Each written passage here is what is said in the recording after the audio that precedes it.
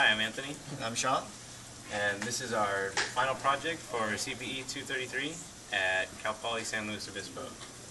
So what we did was we spent the whole quarter creating a RAT CPU in VHDL, and we programmed it onto our Nexus 2 board.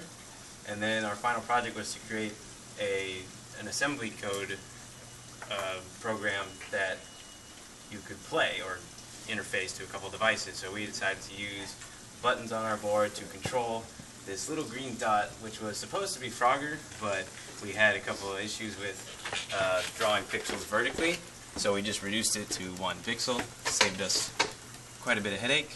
And then the different colored dots are supposed to be cars that are racing across the street, and if you get pegged by one, you lose and you start back at the beginning.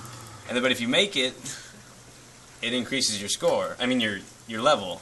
And at each successive level, the cars get faster and faster. And there's actually 15 different speeds. And once you beat the game, it restarts at 0.